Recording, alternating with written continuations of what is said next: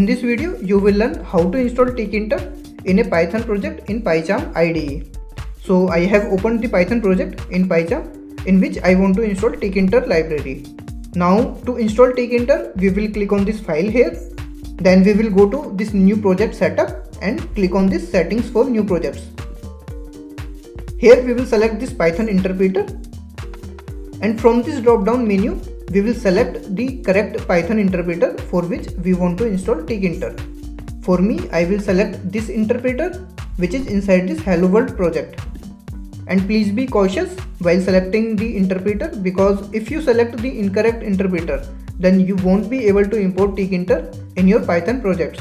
And as soon as we select the interpreter, we will see all the packages here that are installed for this Python interpreter. Now we will click on this plus icon, which will open up this new window of available packages. And now to install TKINTER, we will search for future here. So this is the one. We will select this and click on install package here. Once this is installed, we will see the message of successful installation, which is saying package future installed successfully. Now we can close this window from here. And here we will see this future package also along with the other packages which was not present earlier. Now we will click on this OK, which will close this window as well. Now we will verify the installation by writing couple of lines of code, and for that we will open up an empty Python file like this. Now we will write from TKINTER and we will say import star.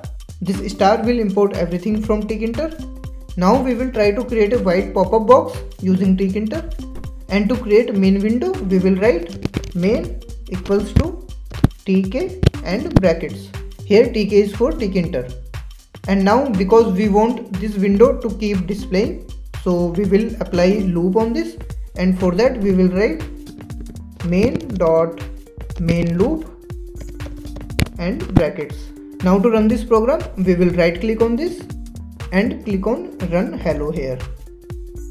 If the program is successfully run, then we will get this type of window, which means the TKINTER was installed properly and we can use this in our Python program. I hope the video was useful to you.